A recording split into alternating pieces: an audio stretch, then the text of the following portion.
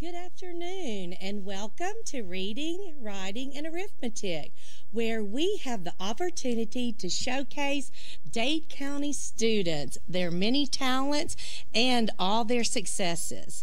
Today we're featuring Dade Elementary School, and on our first segment we get to highlight Mr. Cohen Blevins and Mrs. Ann-Elise Cravat, who are the Dade Elementary Optimus Oratorical winners for the school. These students had the challenge of writing a speech on optimism entitled "Where the Roots of My Optimism Begin." And they first had to compete against their classmates, and then they went to a school-wide competition where they competed against fourth graders and other fifth graders, and these guys were our two finalists. And they will go on February the 20th at Dade High School to compete against the middle school students and the high school students.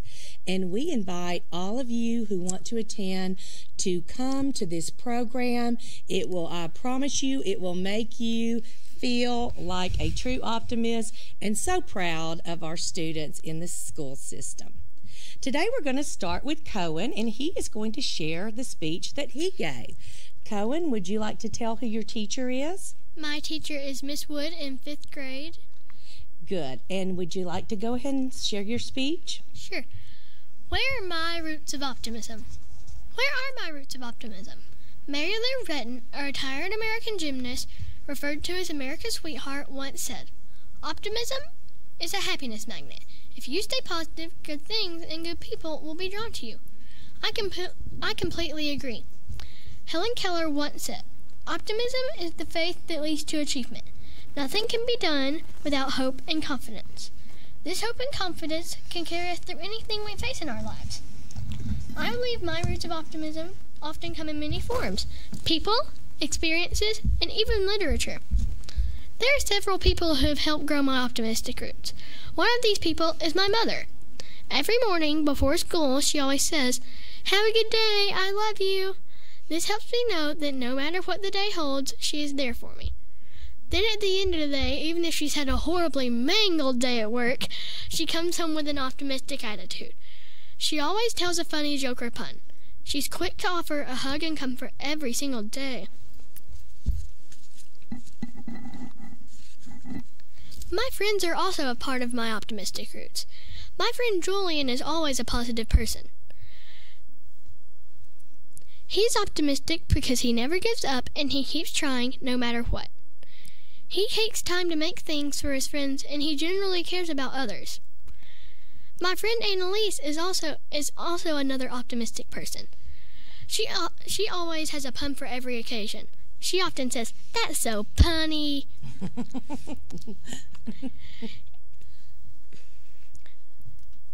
She is optimistic by staying calm when she's having a hard time, and she talks out her problems with our group of friends. My friends are constant reminders to be optimistic regardless of the situation. Another source that has grown my optimistic roots are books that I've read. The series that has shown me this the most is The Land of Stories by Chris Colfer. In his books, he writes about two kids, Alex and Connor, who travel to a fairy tale world. And they have to get out of it by completing quests. And they faced a lot of obstacles while doing so. Man-eating wolves, an evil enchantress, and a crumbling castle, just to name a few. Through it all, they faced their fears and persevered to survive in their new reality. Experiences have also grown my optimistic roots. Last summer, I went to New York with my grandparents. When I was there, I saw a lot of less privileged people living on the streets. It really made me think of how lucky and fortunate I am to have a home, clothing, and parents that love me. Because of this, I can be a help to others. The Bible says in Hebrews 13:16, "Do not forget to do good and to share with others. For such sacrifices God is pleased." Serving others is the seed of optimism. That seed eventually grows and takes root and spreads. My experience as a Cub Scout has also helped me become more optimistic. As a Cub Scout, I have to work with fellow Scouts to complete service projects. When we maintain a can-do attitude and a positive outlook on things, we almost always succeed. The Scout Law states that a Scout is trustworthy, loyal, helpful, friendly, courteous, kind, obedient, cheerful, thrifty, brave, clean, and reverent. The Scout slogan is do a good turn daily. By living by the Scout Law and the slogan, I can plant the seed of optimism in others. All in all, there have been a lot of things that have grown my optimistic roots, but all of them have something in common. They all involve overcoming hurdles and facing challenges head-on.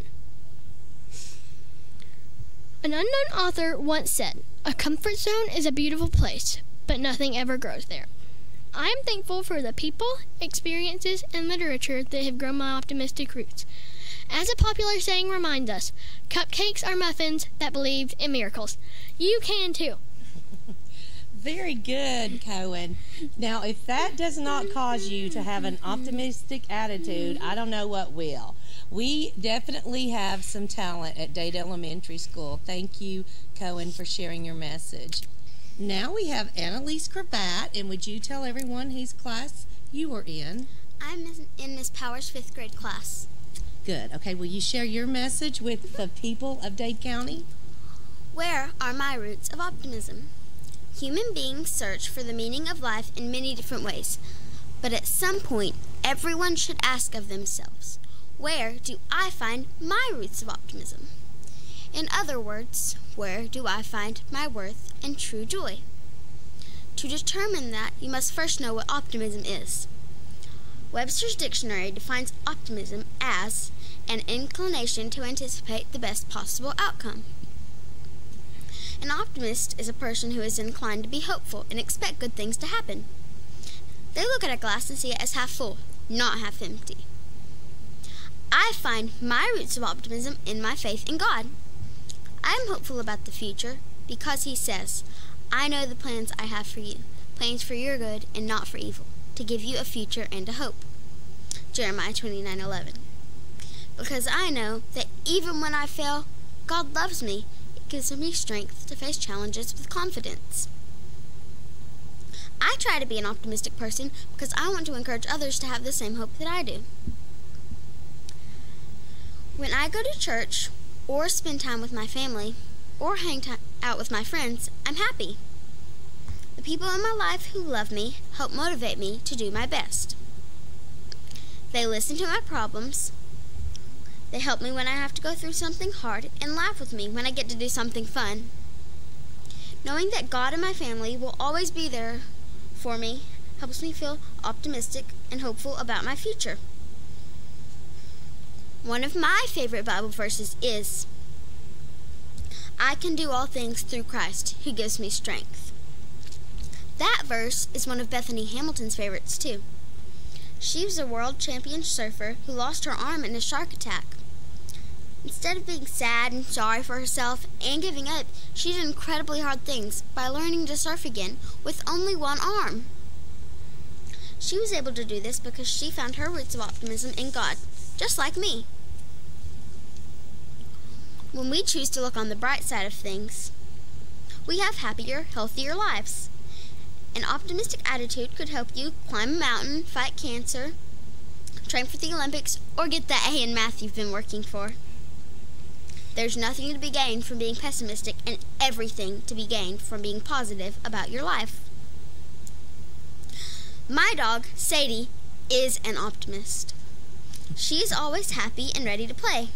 Her attitude about life is simple. She likes to eat and she likes to jump. She jumps on me, she jumps on my little sister, she jumps on my mom and dad, my grandparents, my friends. Everyone she meets is a potential playmate to her. She's optimistic that we're all going to be just as excited as she is to play fetch or run around in circles. I like to be around her because she's so much fun. Our cat Delilah, on the other hand, is a pessimist. She's grumpy and grouchy and not much fun to be around. I choose to be around people who are positive and fun to be with. My friends tell me jokes, laugh with me when I make puns, and do crazy things with me. I feel better about everything in my life when I'm with people who are optimists like me. Nobody likes negative Nancy. Not everything in life is easy, though. Malala Yousafzai grew up in Pakistan, where girls were not allowed to get an education and go to school. She was shot by the Taliban after she started speaking out about women's rights. She lived and went on to win the Nobel Peace Prize. She said, "If one man can destroy everything, why can't one girl change it?" She chooses optimism every day when she fights for the right to an education. Just because things are not easy doesn't mean we just give up. The world is full of inspiring people. We just have to look for them. Think about it. There wouldn't be any cool movies or books without the main character facing some kind of trial. Our lives are that way too. People with the most inspiring stories to tell are the ones who had to overcome the most. Helen Keller said, "Optimism is the faith that leads to achievement." When we choose to be optimistic about life, we can do really hard things. I challenge all of you to search for one thing in life that will give you that same hope. Pick up your chin and change your world. I'll leave you with the words of some wise vegetables. God made you special and He loves you very much. Thank you. I love that. What a great ending. I love your message that we have everything to gain from optimism, but nothing to gain from pessimism. Well spoken. Thank you for sharing your message, and we appreciate the Optimist Club for sponsoring this oratorical contest and giving these young people a chance to voice their opinions and share their messages with everyone else. Next on Reading, Writing, and Arithmetic, we have Joni Houts from Dade Elementary School coming up to tell us about pre-K registration and what you need for that if you want to enroll a student. We'll see. Georgia Northwestern Technical College is now accepting applications for classes. We offer programs in business, health, industrial, and public service at 6 campus locations with financial aid options as well. Take day, evening, or online classes to get your degree, diploma, or certificate. Apply now. Drop by one of our campuses today or check us out at gntc.edu. Georgia Northwestern Technical College. Get focused. Get hired.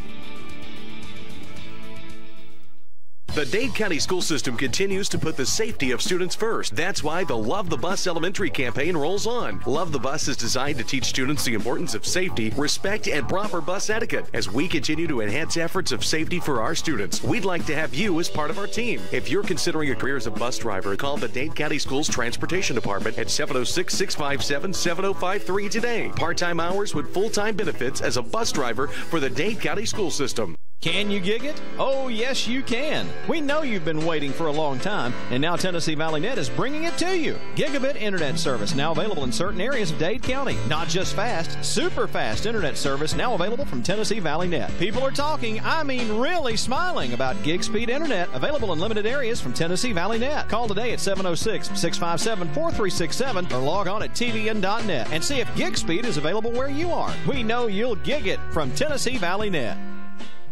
Get that next new-to-you vehicle from Rayburn Cloud at Cloud Auto Sales, Alabama Highway 71 in Higdon. Right now, check out an 08 Nissan Rogue SL. Real nice, one owner, just $5,995. How about an 05 Ford Explorer 4x4 with a big V6, only $4,995. Or an 07 Buick Lucerne, real nice, leather and chrome, only $5,995. Visit Cloud Auto Sales on Facebook right now for the latest inventory at Cloud Auto Sales, Alabama Highway 71 in Higdon. 597-3273 for Cloud Auto Sales. Delivering top-quality primary health care locally. We are Northeast Alabama Health Services. With 7 locations, there's one near you. Scottsboro, Section, North Sand Mountain and Higdon, Skyline, Woodville, Fife, and Fort Payne. We accept Medicare, Medicaid, and of course your private insurance. If you're unemployed, low income, or have a high copay or deductible, you may also qualify for a reduced rate office visit as low as $16. Ask about our free medication program, and ladies, you may qualify for a free or reduced rate mammogram. Dental referrals for our patients with tooth removal and fillings for only $15. Putting your health concerns first, we're Northeast Alabama Health Services. Cervical cancer screenings now available at Northeast Alabama Health Services. Welcome back. I am sitting here with my dear friend, Joni Houts, who is the administrative assistant at Dade Elementary School, and she also helps with our pre-K program.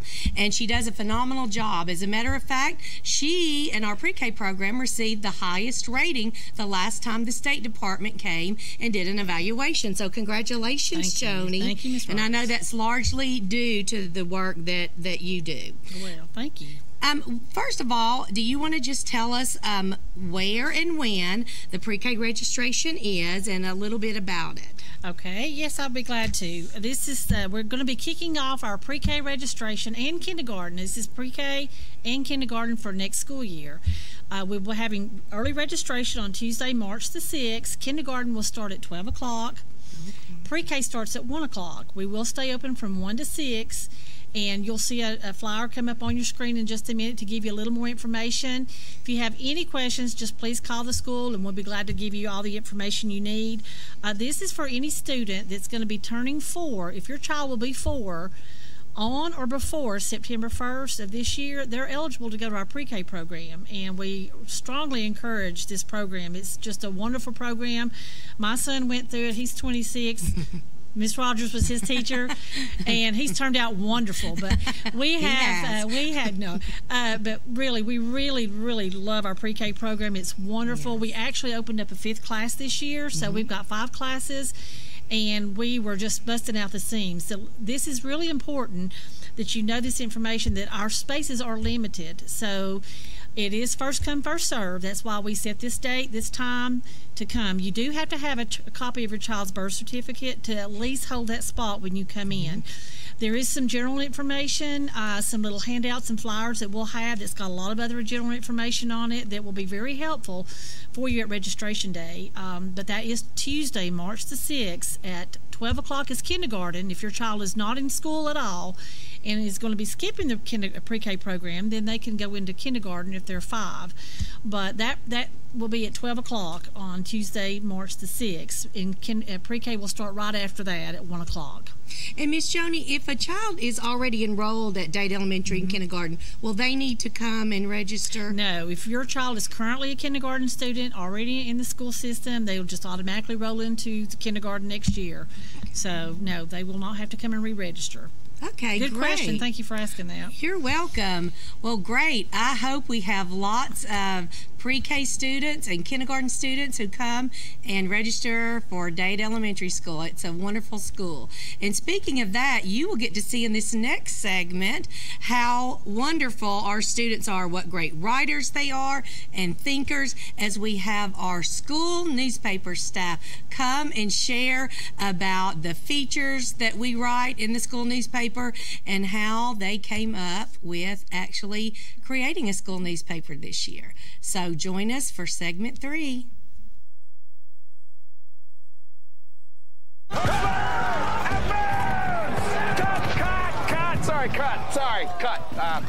Sorry, had a thought. What if instead of saying advance, I say refund advance? It's gonna be amazing. It's gonna be watch. Okay. Sorry, we're going to one more time. Again. Refund advance! You can get an interest-free refund advance of up to $3,000 the day you file at Block. Get money faster. Get your taxes won.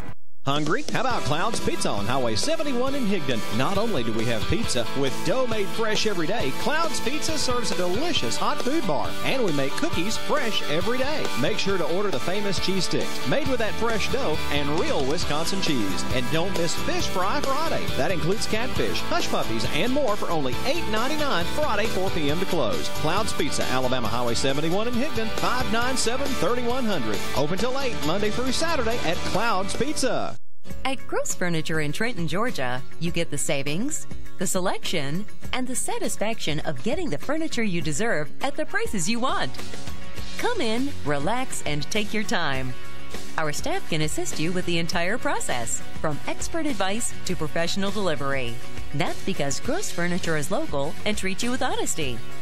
Just north of the Courthouse Square on Highway 11 in Trenton.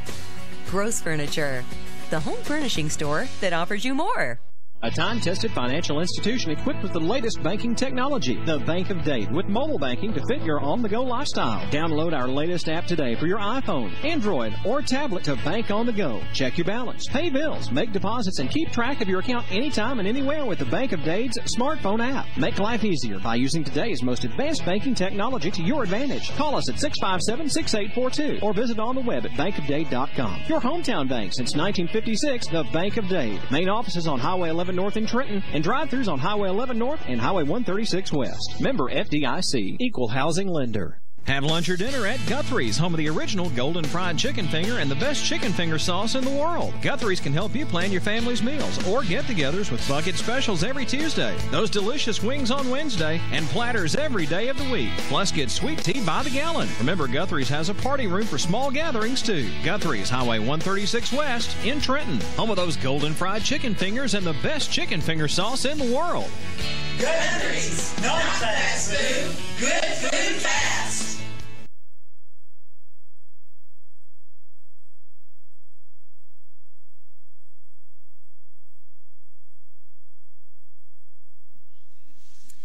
Hello, Trenton. Welcome back to Reading, Writing, and Arithmetic with Dade Elementary School. We are here today with part of the staff from our Paw Prints school newspaper to share some of the information about how it got started and what we do for the newspaper. So we'll start with our editor, Amelia Anderson. Amelia, can you tell us a little bit about starting the school newspaper? Well, I like to read newspapers like the Dade County Sentinel and the Chattanooga Times Free Press, and I thought it would be fun to have our own school newspaper where students who normally wouldn't have met could get to know each other, and it would just be a fun activity and we could work together on it. Awesome. So has it been fun, guys?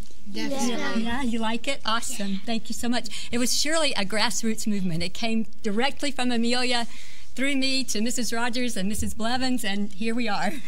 Good job. Amelia, how do we decide on topics, or how do you decide on topics for your editorials? Well, I bounce around ideas in my head that I know or have recently learned, or even over the last few years.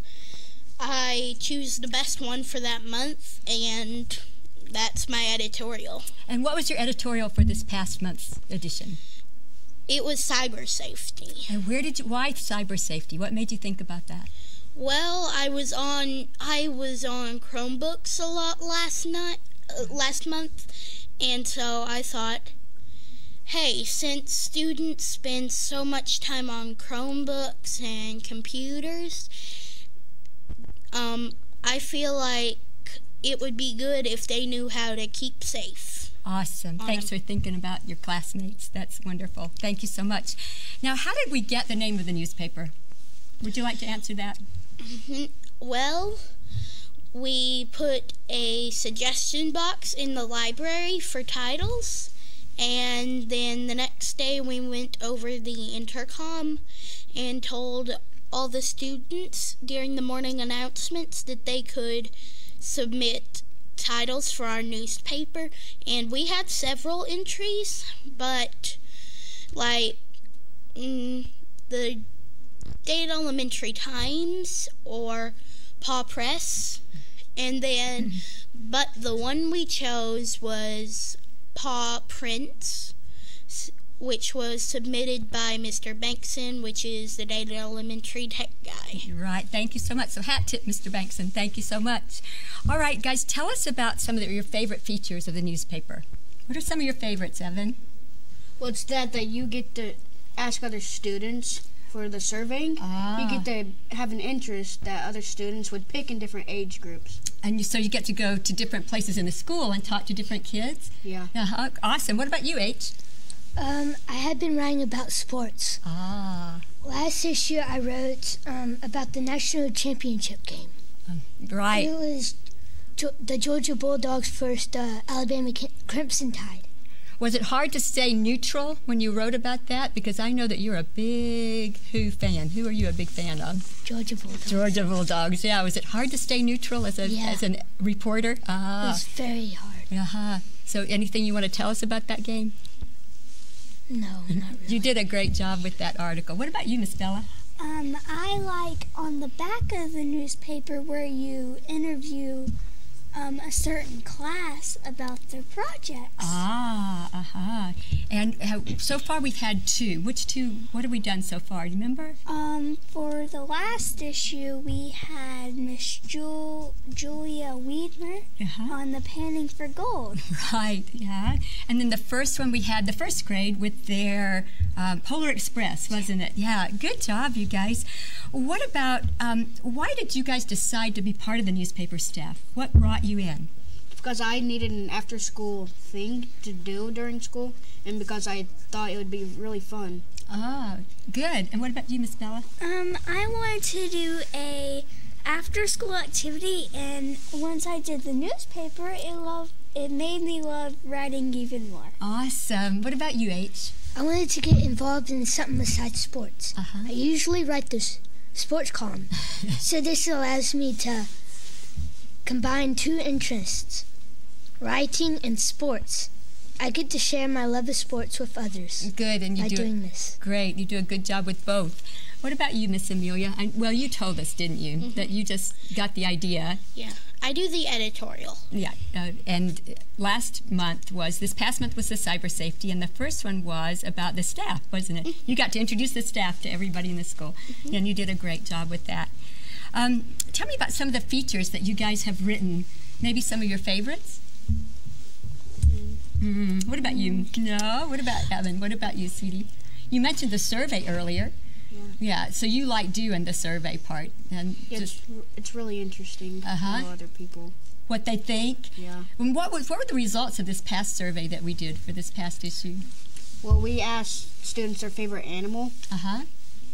And dogs won with 131 votes. So dogs were the big winner at our school in the survey. Cats were pretty close, but dogs won by far. What were the 4? Do you remember what the animals were that were in the survey? Turtle, fish, cat and dog. Okay. And out of that group, dogs were the winner. Yeah. Yeah. Awesome. First was dogs, second was cats, third was fish, and fourth was turtles. Good. Thanks for that. What do you guys hope that the students in our school will gain from the newspaper? What do you think? Well,